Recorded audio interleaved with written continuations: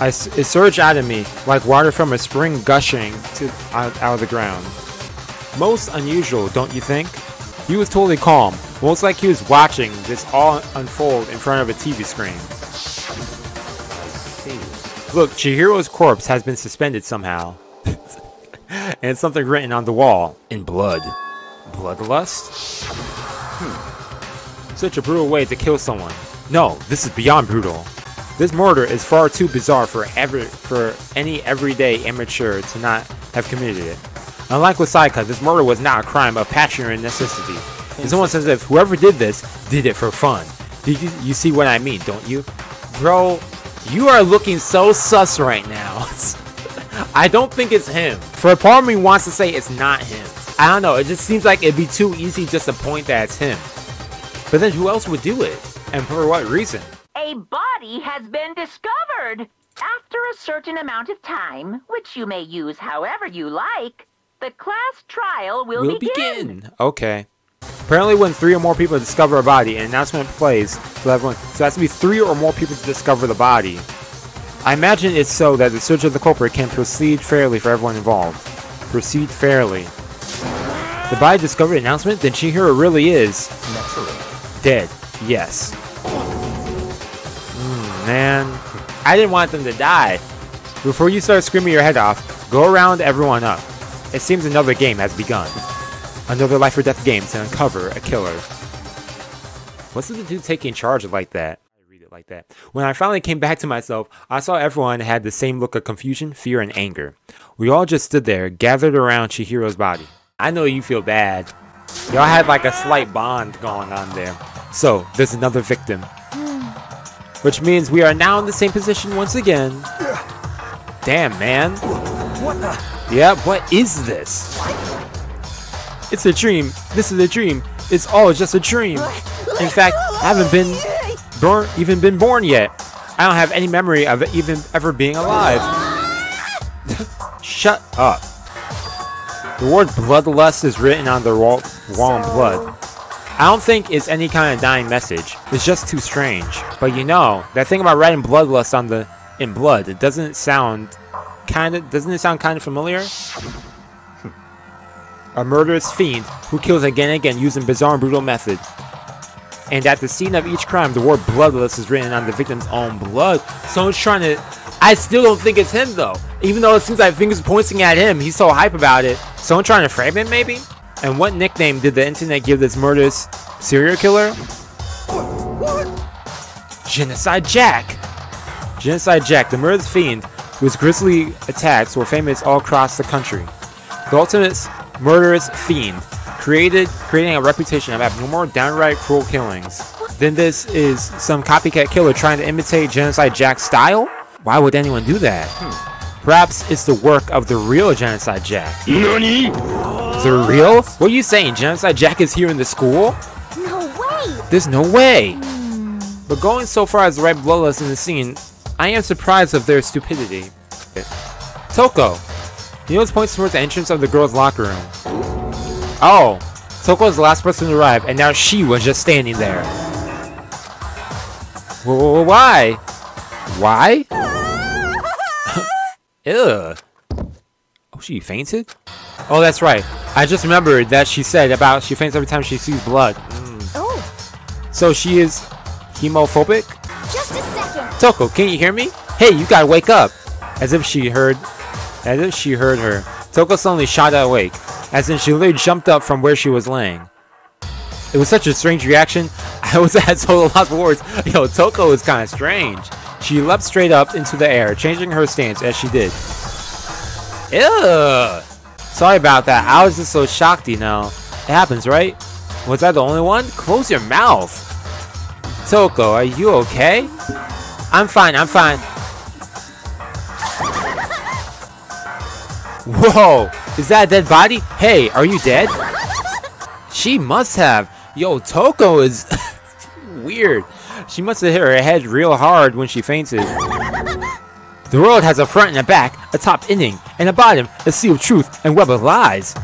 Well... This is quite concerning. I mean, she sounds completely different. No, everything's fine. At least the stutter is all gone. That's a good thing, right? It might be best if we can take her back to her room for the time being. I don't mind taking her, but could someone help me? Yo, she's like, I don't mind helping. I don't want to go alone. 100%. Yo, is that right that Genocide Jack is somehow the one who killed Chihiro? Then unless we do something, more victims could start piling up. Forget the more victims. If we mess this up, we're all dead meat. 100%. Hey! Hold on. If that's your worry, you don't gotta worry any longer. In any one killing game, the guilty party may only kill a maximum of 2 people. What? I remember any rule like that. Actually, I just came up with it.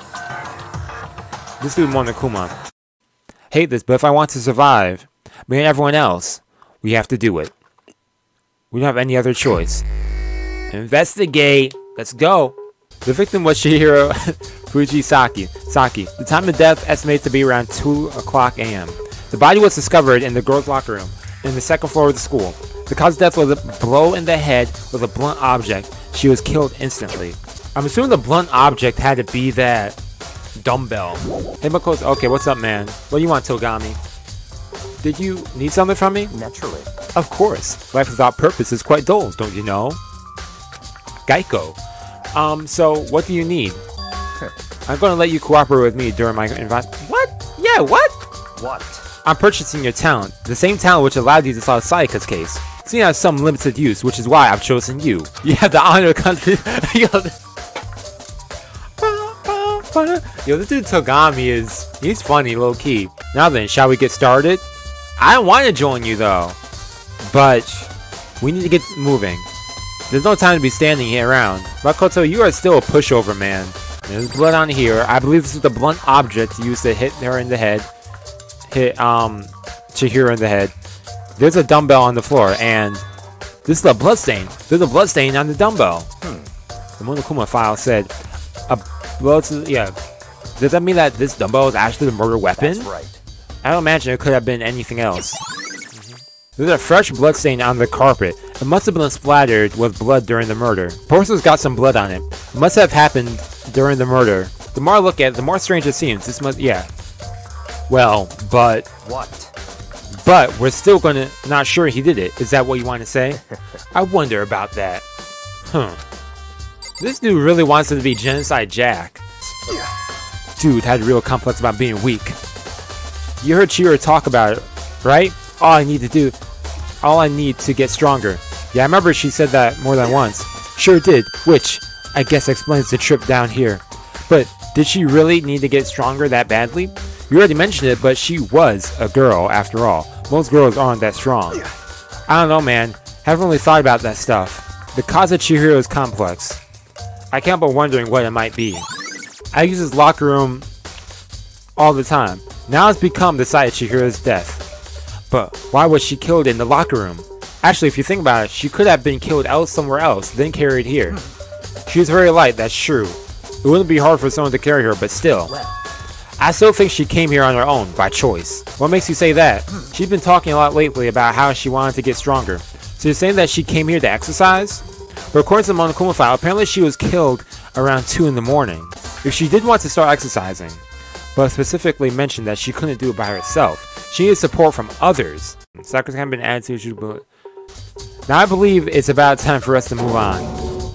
Already? What? So this is our next location. Huh? This place is related to the investigation? Figure it out yourself. It's no fun if you don't, right? You can only enter the locker room corresponding with the gender listed in your individual handbooks. It is impossible for 2 people in a row to go through while the door is unlocked, correct? If there is some sort of erotic terrorist on the prowl, the steel-mounted Gatling gun would initiate the switch cheese slaughterer. So then, that means only girls can go into the girls' locker room, and only boys can go into the boys' locker room. Hey Makoto, I can see right through you. See right through me? Allow me to tell you what you're thinking. Since Chihiro was found in the girls' locker room, the killer must have been able to get in there. In other words, as such, the killer must be one of the girls. Did I get it right? Ignorance. Good lord, you're simple. But am I wrong? You should pay closer attention to the regulations. The nature has been right in front of you the entire time. Loaning your e-handbook to another student is strictly prohibited. Borrowing someone else's is perfectly fine, so they could have borrowed someone else's handbook to get in. so they managed to sniff out the loophole in the regulations. Fine. Well, I know you're unfortunately lacking mental faculties, so I'll fill you in myself. Let's head to the main hall. The main hall? That'll help you understand what's going on. Nice! Okay, why are we in here, Togami? So, what are we looking for here? Does that mean I have to figure out myself? He just turned his back to me? I want to see your ugly back. Okay, let me check this out. I haven't checked out the letters in a while. There's a mailbox here. Could there be something inside? It's an e-handbook. No, wait, there's 3 of them. I happened to find them by chance myself the other day. It seems there's a system in place where the handbooks of dead students get delivered to this mailbox. So then, these 3 handbooks belongs to Junko, Leon, and Sayaka. Of course he turned on Sayaka's. That's strange. One of the handbooks won't turn on. Is it broken? Whose is it? The handbooks showed Junko's name when I started it up. Then the one that won't turn on must be Leon's, right? It would make sense, yes. After all, he did get pummeled with dozens and dozens of baseballs. Pummeled with baseballs. What a way to go out. You're right. It wouldn't be surprising for the e-handbook to break during that kind of assault. Damn it! Hey, hey! Hey, hey, hey, hey! It's Fall Albert! What? That e-handbook is essential to student life here. Crucial, integral, instrumental, a super big deal. There's no way it would break that easily. But if my amazing handbook does have a single weak point, it does. I can't hear you! But it's a secret. I don't want you to go break any more handbooks. Then Leon must have broken it somehow without realizing that what his weakness was, right? Hard to say. You know what I think? I think his handbook isn't actually broken. You might ask, but how could that be? Leaving that question hanging in the air, Monokuma disappeared. Okay then, this should be enough to get things rolling. Let's begin our investigation in earnest and track down the true culprit. Yeah, we need to find out who killed Chihiro. To be exact, not quite. Huh? Not quite? This dude says stuff and it ticks me off every time because it's like Makoto's saying something and he's like, actually no. What do you mean no? Complete your sentence, jeez. Okay, what's up, man? Stop to talk to you about it now. Certainly, I want to reveal Chihiro's killer, but more precisely, I want to discover the true identity of Genocide Jack. Actually, I think he's onto something. Because if the killer is like mimicking Genocide Jack, then maybe following that same case of how Genocide Jack was, whatever, people went about that case, then we may be able to solve who the killer is. Absolutely, I have no doubt that Genocide Jack is the culprit in this case. Why do you have no doubt about it? That murderous fiend is Genocide Jack, right? There's nobody else it could be. A murderous fiend who kills again and again using his bizarre and brutal methods. They're like a ghost, attacking suddenly, then slipping away before the police can catch up to them. You idolize this person, that's the only reason you wanted to be them. And the fact that you're saying is Genocide Jack, the bizarre kill, all they did was hit Chihiro on the head with a bar dumbbell. Like, I don't think that's a bizarre way to... Whatever. What am I even talking about? Okay. I have something that will prove it. And I can show you. Do I have to click on him so he can show me? Oh, okay. I have a basis to believe that. I assure you that Genocide Jack is one of us. Okay, so we're going to see what this proof is. There's somewhere I'd like to take you. This is the archive room. A few moments later. Oh, hey, you two! Big trouble. Big trouble. Need your help. Is this something to do with Toko? But this is an emergency. What is it? Speak up. Well... Something's wrong with Toko. She's acting super strange. Well, I mean, she was acting pretty strange earlier, right? What should we do, Togami? Since it's Toko, I must admit, I am intrigued. Oh, I could just go in. I don't have to ring the doorbell. It's unlocked. I may as well give it a shot. The door swung open slowly and silently.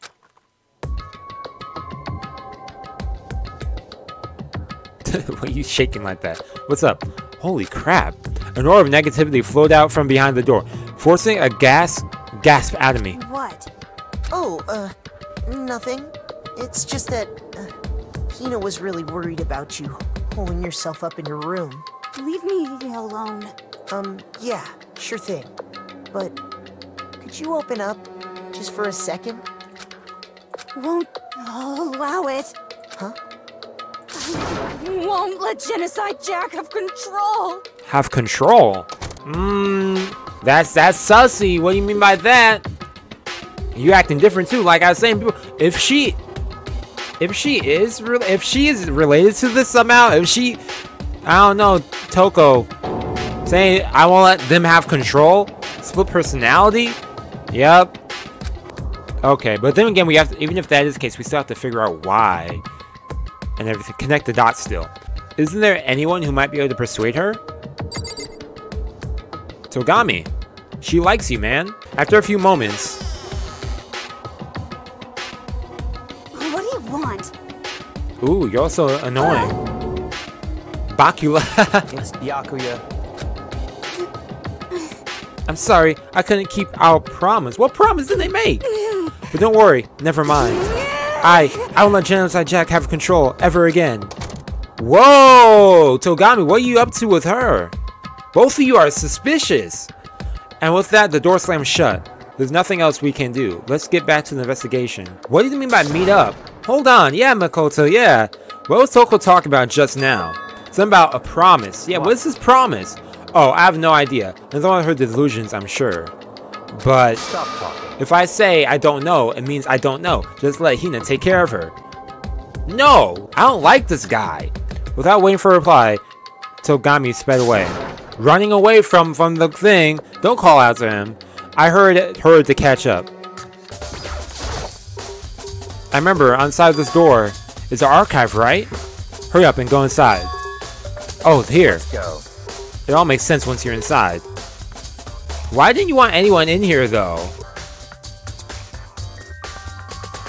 I don't like Togami. Okay, man. If you pay attention to your surroundings, you're sure to discover that value up for yourself. Okay, let's see what we could... Yeah, first of all, what's this? There's a wooden box. It's empty. Though judging by the smudges of the dust, it looks like there's something inside. So someone took something outside of this special box. There's an extension cord plug in there. It was proved to be very useful when I was in the library. An extension cord, huh? This is a complete case file. Every single report surrounding the Genocide Jack case has been compiled in here. Because there are so many, allow me to quickly summarize the main points. There are two notable characteristics in every Genocide Jack murder. Is that every crime scene with the word bloodlust is written in the victim's own blood. Okay, so it's like what we saw. And the second is when the victims are murdered, their bodies are suspended in a certain way. Save your surprise, the best part is yet to come. For the second characteristic where the victims are suspended, the ones who knew about the particular fact were members of the police and higher-ups. By all accounts, nobody in the media ever found out. Huh? In other words, no one on the news, no one online, nobody even knew that aspect of each crime. Only key officials and the killer himself knew about the act of this mounting the victim. Now, if you recall Chihira's corpse, her body was almost certainly mounted in this fashion. Yeah. So how could the killer have known about suspending the victim? Unless they were the killer. Makes sense. Right. Well, you know about this too, so unless they went in here too, right? Something? But most likely because they're also the killer. But in fact, the answer is quite simple. So in other words, the culprit isn't a copycat killer. It's the real Genocide Jack. Ugh. In other words, That's right. There's evidence that Genocide Jack has hidden himself amongst the rest of us. You might just manage to ferret a clue out of here, clue or two. If you get down on your knees and beg, I might even show you myself. Yo, screw you, man. I ain't gonna do that. You let me see it? that's fine. We don't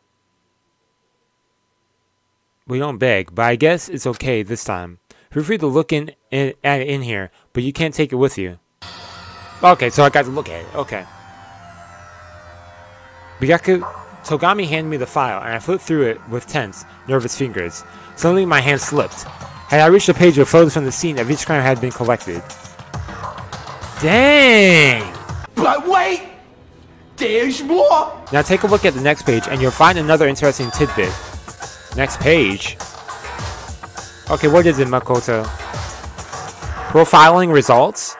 All the crimes took place either on weekdays at night, or during holidays, either day or night. The most common time for killings to take place was on holidays in the afternoon. Based on these facts, it could be suggested that the suspect may be a student. Evidence suggests that the suspect lingering at the scene, but when they did leave, they were in a panic. Because an eyewitness had never come forward, it's unlikely there was any external reason for this. This confused behavior suggests that suspect may potentially suffer from dissociation identity disorder. Who's acting up? Who's acting weird earlier? Toko. Okay, well, this is where we part ways. I have some things I need to take care of before the class trial. Huh? Just all of a sudden like that? I don't have time to play. Come on, enough of your annoying misapprehensions. Did you really think we'd be together the whole time? Take responsibility for yourself and do something useful. Move the investigation forward on your own.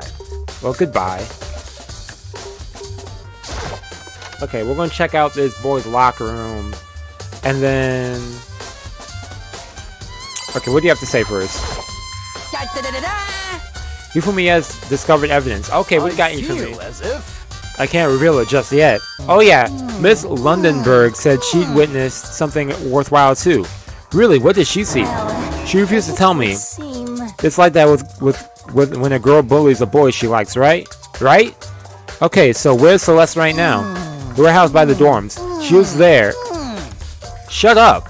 She was there, but at the same time, not there. Ooh, what's this? There's a strange stain on the carpet. What is this? This poster. There's a popular boys band called Tornado. Somehow it doesn't quite fit the boys' locker room. Okay, what's this? Bloodstained poster. The blood most likely the noteworthy part. The big-breasted swimsuit model is pretty noticeable too. A girl's locker room doesn't seem like the kind of place you'd find something like this. For real, like why is this here? Yeah, the boys... Yeah, it's almost like it's switched because in the boys' locker room we have that boy band. So the posters have been switched? Okay, then let me ask you something. Do you think the poster in the boys' and girls' locker rooms could have been switched? I'm sorry. Sorry, I can't really say. I never paid any attention to the posters. But there is something that has been bothering me about the locker room. You see, I like to drink a little protein coffee every time I finish exercising. Yeah, that exists. The other day I spilled some on the carpet in the girls' locker room, and it left a stain. That's in the boys' locker room. What's going on here? So the posters are switched, and the stains and the carpets were also switched. What do you have to say, Kyoko? Indeed. Okay. However, but I do have to get going. I have something unrelated to take care of. Yeah, what? What is it? well, Nothing you need to worry about. Just concentrate on the murder. That sounds suspicious. But so then, before I go, let me give you one piece of advice. You should examine Chihiro's body one more time thoroughly.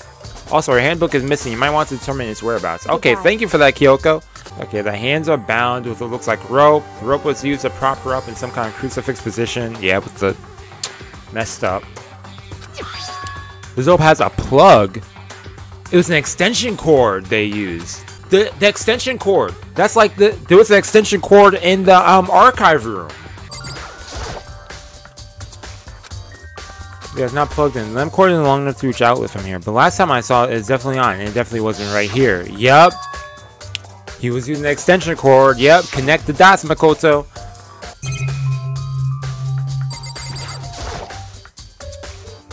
Yeah, okay. Come on, I know it's around here somewhere. It's gone. Okay, so the genocide jack file was removed. Did someone take it out from the archive? But the only one who would do something like that is Togami. I can't think of anyone else, but yep. Why is she in here? Excuse me. Why is she in here? This warehouse is amazing. It has absolutely everything one might need to live a full life. From food to clothes to towels, there's an endless supply to choose from. I see that, but have you got anything related to the case? most unfortunate. I knew you were going to ask about that. Last night I saw her here. Chihiro was in the warehouse. Really? Indeed. This is right before nighttime. What are they doing in here? What are you doing out this late?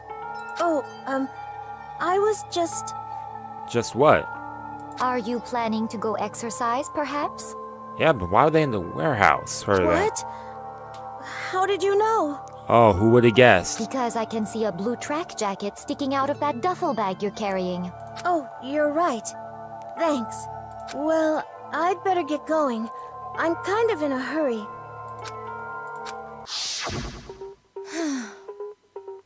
She stuffed the jacket into her bag in a hurry. It was almost like she was trying to hide it.